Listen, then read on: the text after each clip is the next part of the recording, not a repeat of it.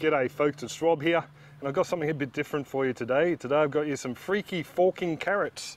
So these guys here all came, even though we've got an orange one here and a red one here, came from a packet of Chantenay, or Chantenay, depending on where you're from and how you want to say it. Now these guys here are supposed to be an orange carrot that grows straight and doesn't grow little limbs and little legs and things like that on them.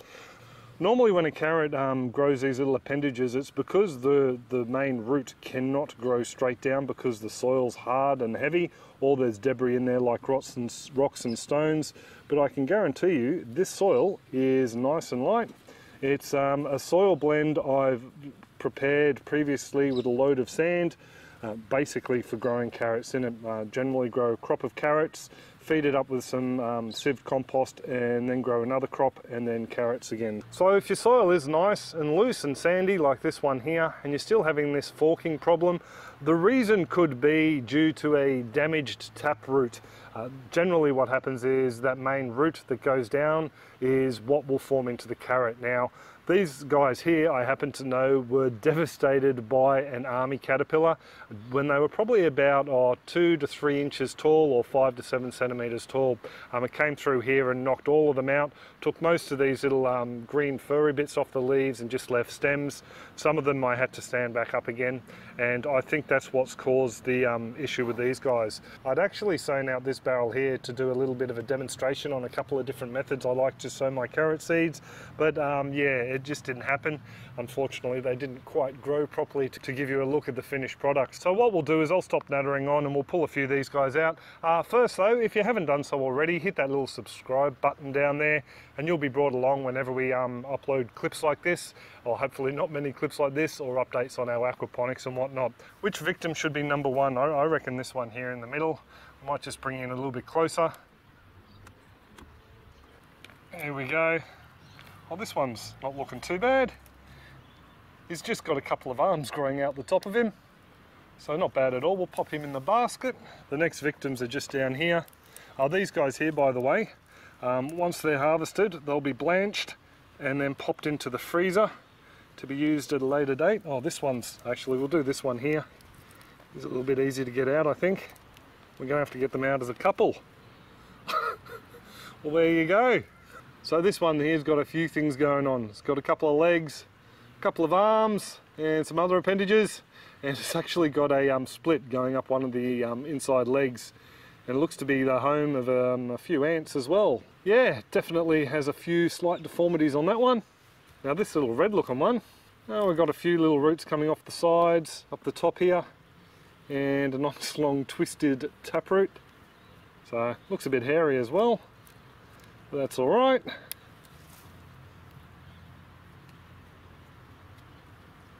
So we'll get these guys over this side now. Give them a bit of a wiggle. This one's well and truly split. So cracking like this on a carrot is generally caused by irregular watering. Basically the bed dries out and then receives a load of water. Now I've only got myself to blame here because I do know there's been 2 occasions where I've missed filling up this bed here. So that's quite likely to be the cause with this. There's no nematodes or anything like this in the soil. They'd give you obvious little bumps and lumps on the roots. So it's definitely an irregular watering issue, I think. It actually looks rather normal from this side. Just a little bit of puckering up here, a little bit of an appendage there. But yeah, not much usable meat on that, I don't think.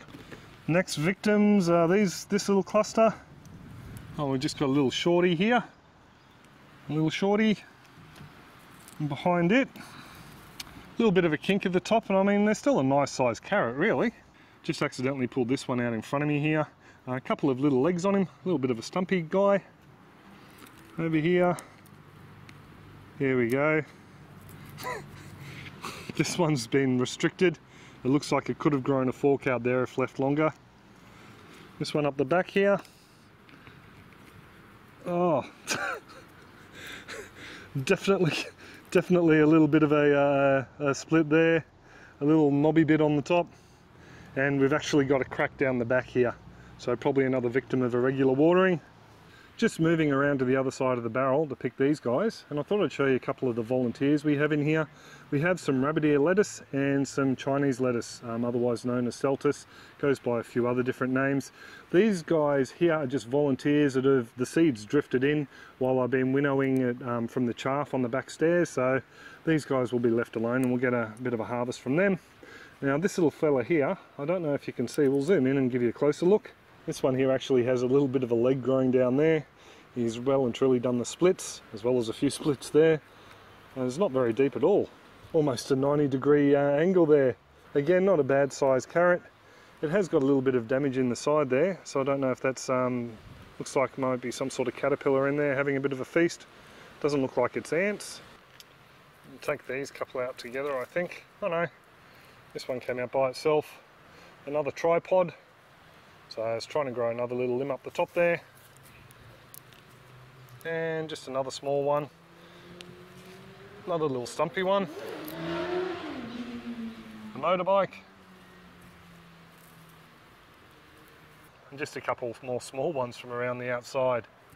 So this was the smallest carrot that came out of the barrel, and I've lined the rest of them up just to give you some sort of an idea, starting from the smallest and then working our way along. Definitely, yeah, a lot of deformed carrots there.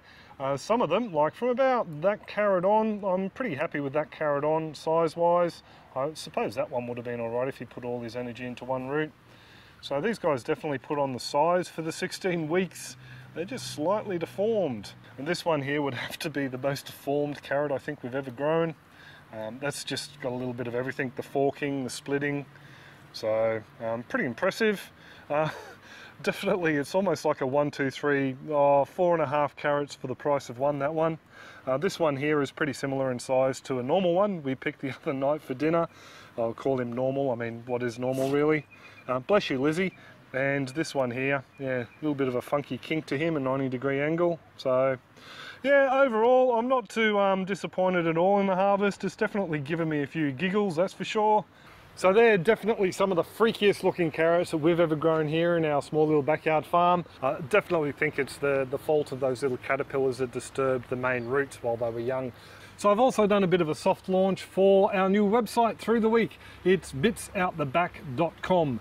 www. in front of it, of course. It is a work in progress, and you can find the link in the description, and also I'll try and swing it so there's one at the end of the clip as well.